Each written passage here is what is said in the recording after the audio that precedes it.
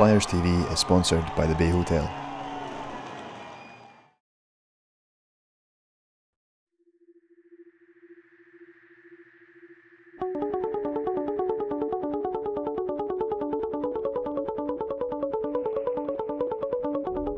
Best dancer.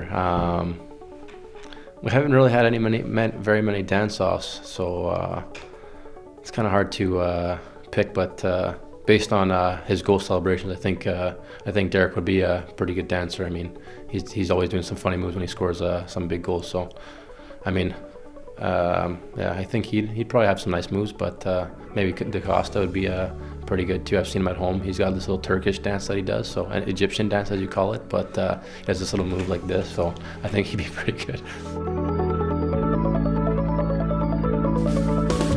I think maybe Reber. I know he's got a good college degree, so I think he's pretty well knowledged in different areas from what I can see, but I could be wrong. He could be just bluffing me really good too.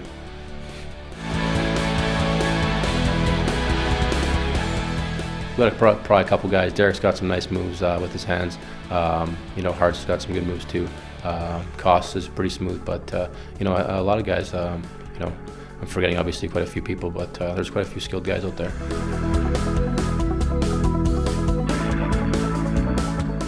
Judging by all my 10-minute penalties, I think I could be up for a debate on that one.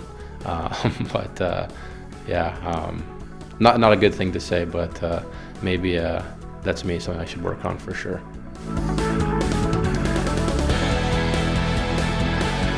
Oh, quite a few of those guys. You know, I like to joke around myself. Derek's a pretty big joker. You know, Bobby's a pretty big joker, so it's pretty diverse. A lot of guys like to you know, mix in a few jokes. Some guys think they're funnier than they are, but you know, that's the way it is.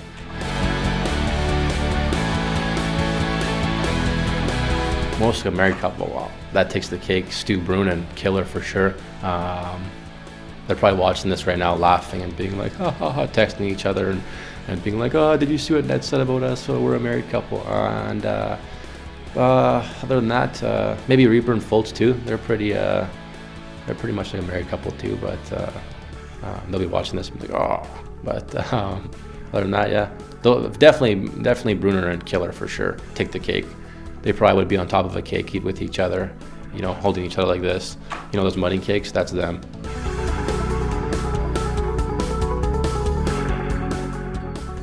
The worst haircut? Sorry, Tommy, but I gotta say it's you. I mean, worst hair, probably me, and maybe Kyle would go into that category too. But when it comes to hair, I'm not one to be talking about hair because I got a little bit of a thin hair going on up top. So. But sorry, Tommy, if I had to pick anyone, it would be you. But you know, the bowl cuts are getting popular these days, I think. So maybe it'll start a new trend.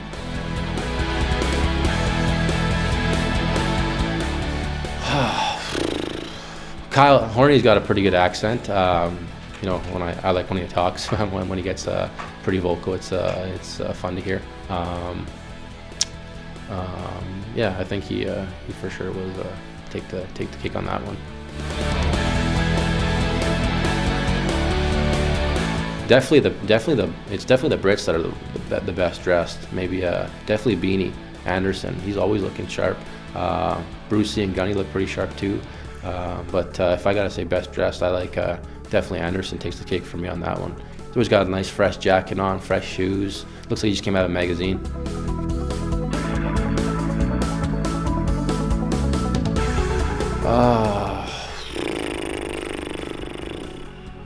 I missed a few of the songs, but I think Reber was pretty good. I heard some good reviews about Reber. Is that true? Oh yeah! Yeah, I picked this song because I think you guys would find it, right? Yeah, sure enough. And now here we are. All right. I hear it was pretty good. Definitely not Fultz. Definitely not Fultz. Did Fultz even sing? Yeah.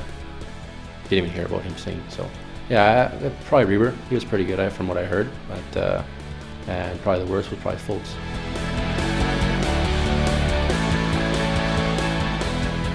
Ladies, man, I mean, it's kind of a private question, I guess, but probably Bobby for sure. I mean, Bobby does pretty well with the ladies, I think, but hopefully that doesn't kill his mojo. But yeah, Bobby.